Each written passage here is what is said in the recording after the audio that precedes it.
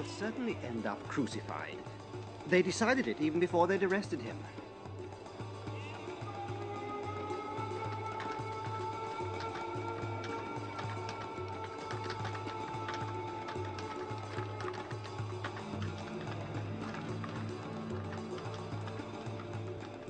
I don't understand why the high priest is in such a hurry.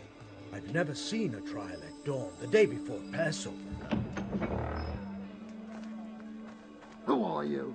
Samuel of Hebron and Jonathan of Berdzor, doctors of law and members of the Sanhedrin.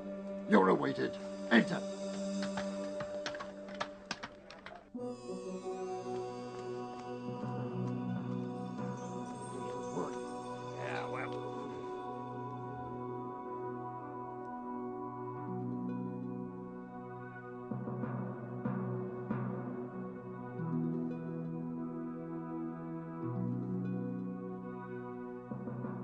Bring in the witnesses.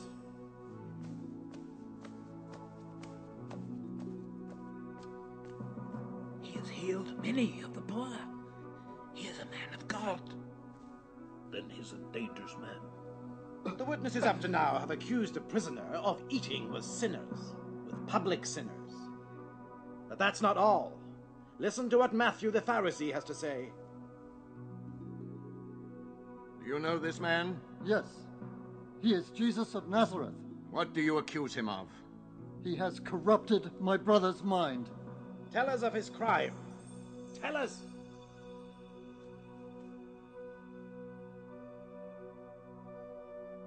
My brother, an inexperienced youth, went to him one day, this rabbi, to ask how he could obtain eternal life. And you know what he answered him? Abandon your father and your mother. Give all your belongings to the poor. Have you heard? He said, abandon your father and your mother. It is written, honor your father and mother.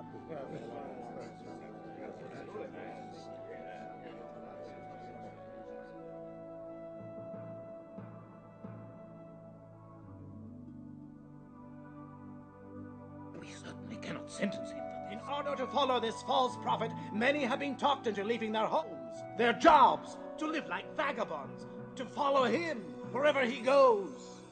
Have you anything else to add? Well, this man told my brother to sell everything. The sheep, the servants, all our power. And what was he to do with the money? Answer! What was he to do with the money he got from the sales? He said to give it to the poor, to his friends. This Nazarene has come to Jerusalem only to bring disorder. And you, Nazarene, what have you got to say? How do you justify yourself? I've always talked to everybody openly, in the synagogues and in the temple. Why do you question me? Question those who have heard what I have said. If I have spoken unjustly, tell me where am I unjust? But if I have spoken justly, then why do you strike me?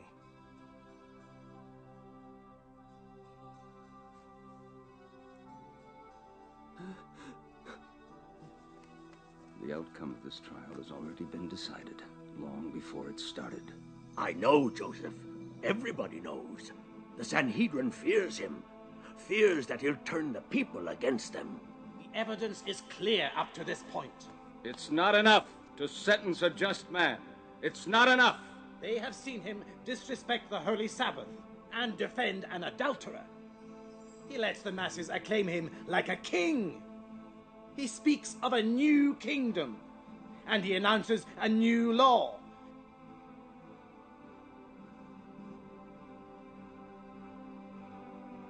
But we already have a law, and it is the law of Moses.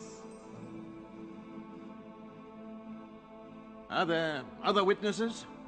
Here are other witnesses.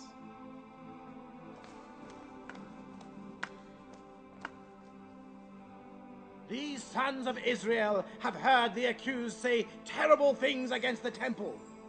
They say he is a blasphemer.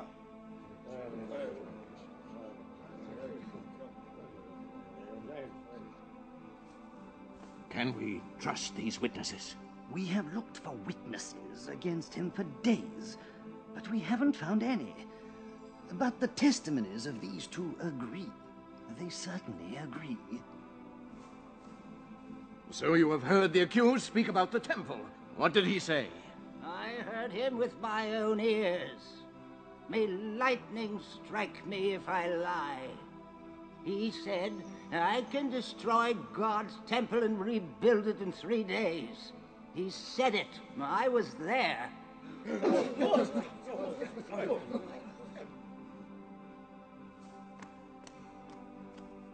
Yes, he said, I'll destroy this temple.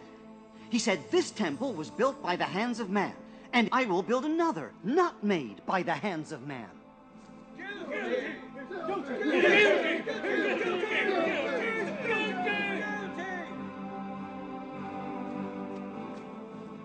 Nazarene,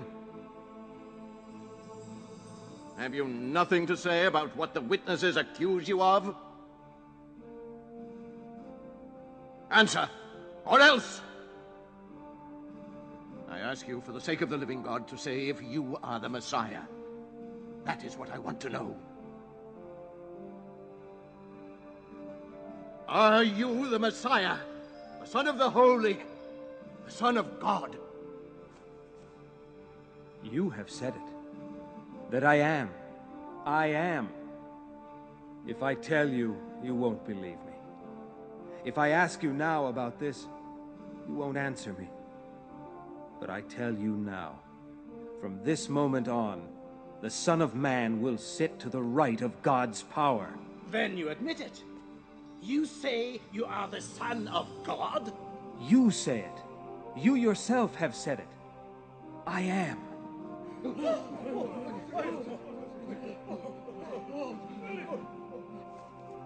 What need do we have of witnesses? You are all witnesses. We have all heard the blasphemy.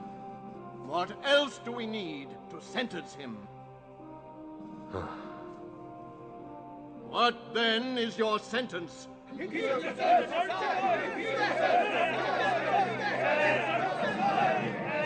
He deserves to die. Send him to Pilate.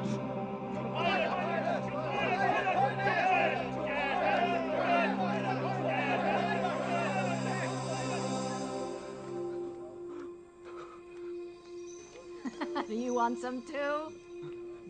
Thank you. Where's the man I was with? Which man? Jesus' disciple? He was here a moment ago. What's so special about this Nazarene to keep us all awake, masters and servants? That man is a prophet, a just man, a man whom they fear.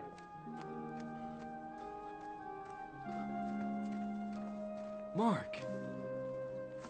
What are you doing here? At this hour? They've arrested the rabbi! They've arrested the rabbi! I know, Mark. Let's go. I'll take you home.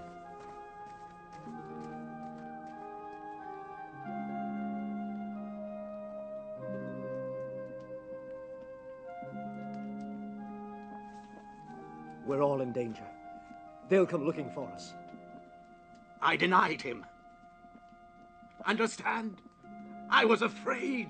What were you going to do? Get arrested also? I haven't given up hope. We have some friends, people who respect us amongst the members of the Sanhedrin. And there is a law to obey.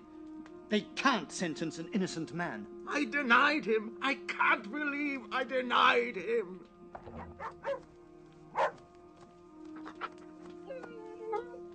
Did you see him? Yes, they're all against him. He's like a lamb being led to slaughter. You saw him? When he was brought before Caiaphas?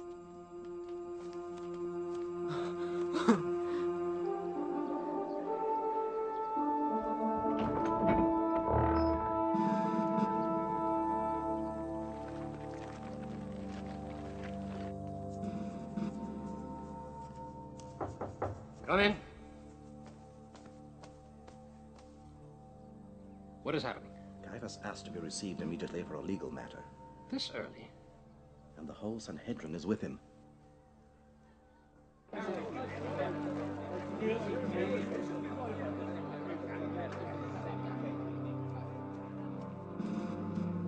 Roman governor salutes the noble supreme priest Caiaphas and the honorable Sanhedrin. Come in. We shall hear you. Noble governor, you know our tradition. It is the eve of Passover, and we are not allowed to enter the house of a Gentile. Then, noble Caiaphas, why have you brought this man here in chains? The Sanhedrin have judged him. This man is sentenced to death. As you know, we are not permitted to carry out our death penalties. It is a task that you Romans have assigned to yourselves. We have verified that this man incites our people. He prohibits them from paying the tributes to Caesar and claims to be the Messiah King. If this is what you've come for, then I will examine him.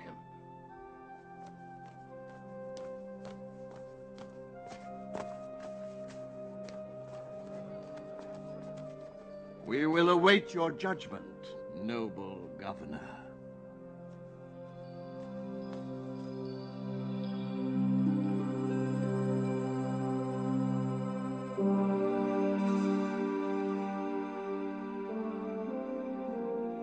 So, you are the king of the Jews. You have said it. This is why they demand that you be sentenced to death. If my reign belonged to this world, my guards would have fought to defend me. But my reign is not of this world.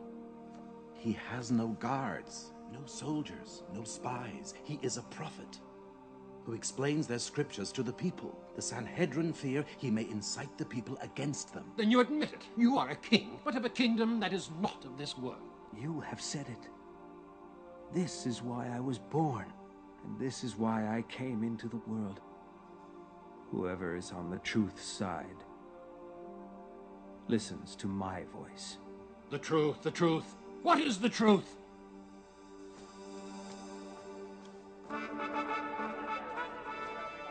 Noble Caiaphas, I find the prisoner has committed no crime. Is this the sign of friendship and protection that Rome promised us? How can you declare he is not guilty? That man has disturbed the people with his speeches for years. From Galilee to Judea, he claims to be king. Is the man a Galilean?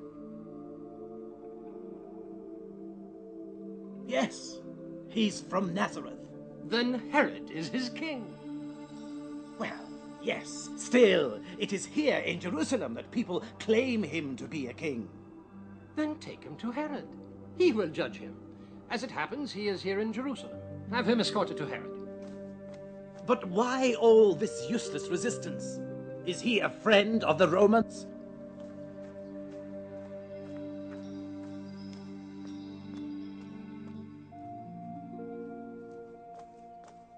Your cooperation was useful.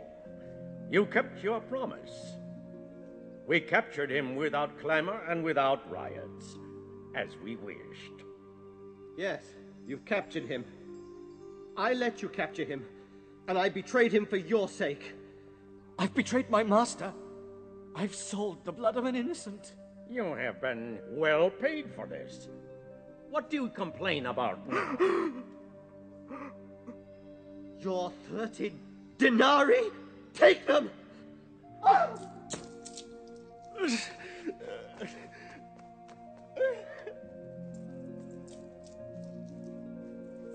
No. We will use that money to buy a field. The potter's field, so we will have a place to bury foreigners. That money is stained with blood. We can't put it back in the temple's treasury.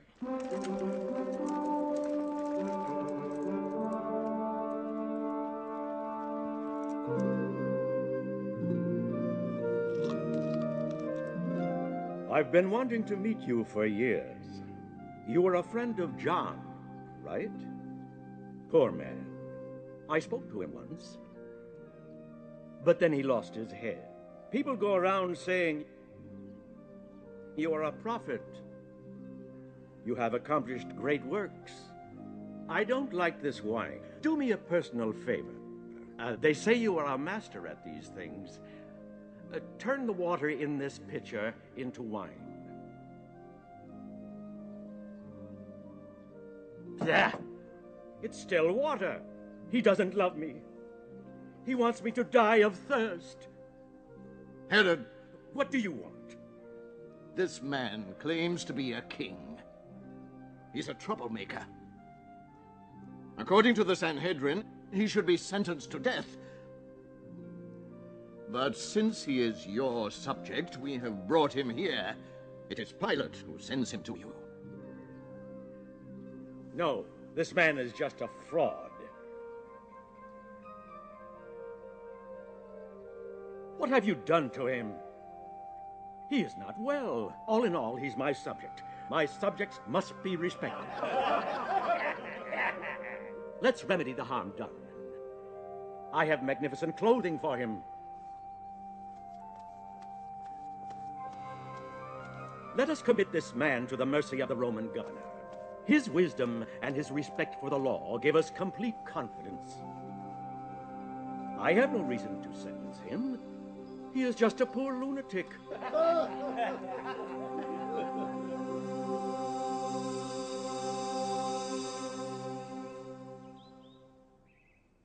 I wonder who he is.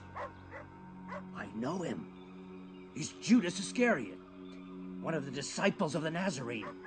They say he was the one who betrayed him. What a way to die.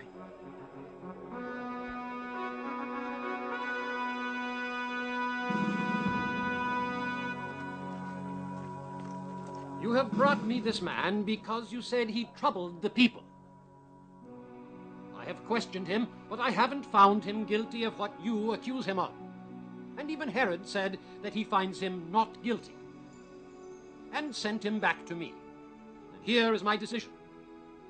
This man has done nothing to deserve death. He will certainly be punished, but then I will let him go free.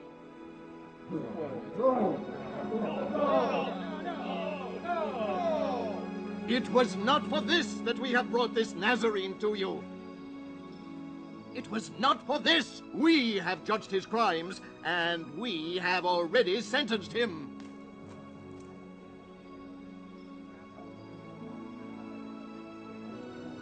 Their hearts have grown bitter. The people of Jerusalem love Jesus.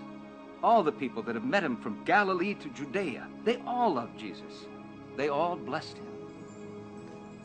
They envy him. The people love and follow Jesus. They, on the other hand, are not loved and are not followed.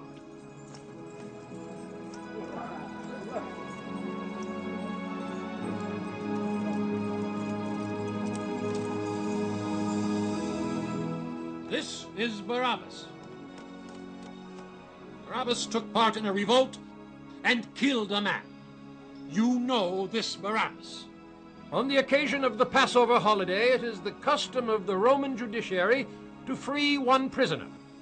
You know that. I put it to your sense of justice. Whom do you want me to free this Passover? Barabbas or Jesus, known as the Messiah? Barabbas! Barabbas!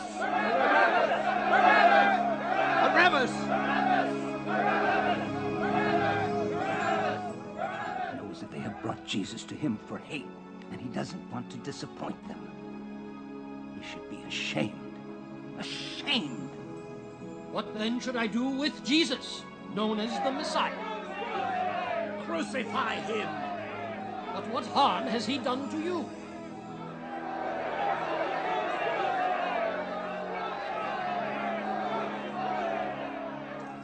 I am not responsible for the blood of this man.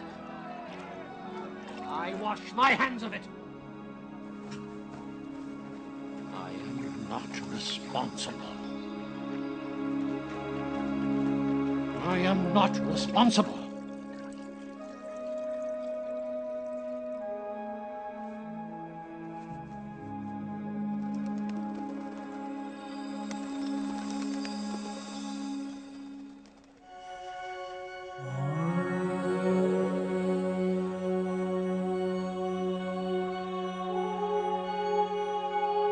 After Jesus' arrest, his trial went on the entire night between the Thursday and the Friday before the Hebrew Passover was to be celebrated on the following Saturday.